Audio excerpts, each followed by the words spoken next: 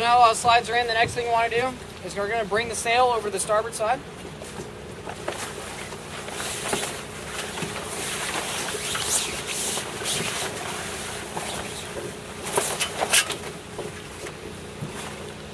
After the sail is on the starboard side, the next thing you want to do is we're going to open the clutch for the reef line. It's a red, white, and blue line located on the starboard side, innermost clutch.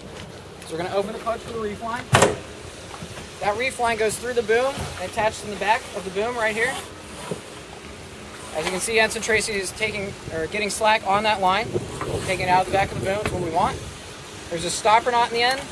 This figure 8 stopper knot is very important when you de-rig the boat and put it back to how it was at the beginning, because if that stopper knot's not there and someone takes the slack out of the line, that line's going to simply go right back into the boom, and then the boom will have to be taken apart off the boat, etc., to get that line back out, and the boat won't be able to be used for a while.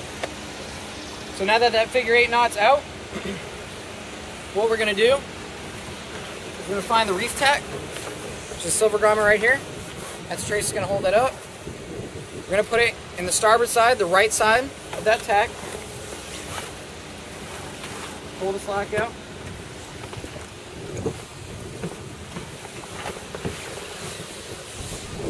And Tracy's going to go to the other side and hold this up for me. There we go. Next thing you want to do is you're going to take the end of the reef line, and on the same side of the boom that the sail's on, you're going to put it down on that side. Okay?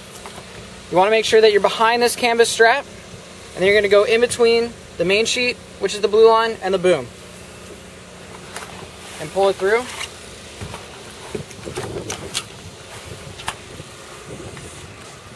So next we're going to utilize the bowline knot, but it's a little bit modified because you're using the bowline knot to tie the reef line to a solid object, the object being the boom itself, as opposed to tying a bowline knot to just the line itself.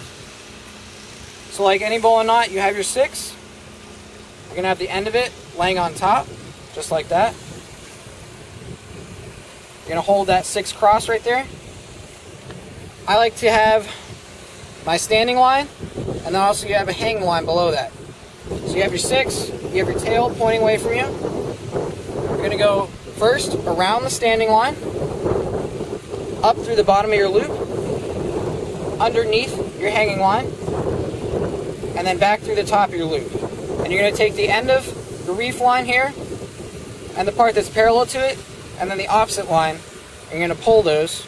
As you can see, you'll make a loop, as well as the bowline knot, as shown.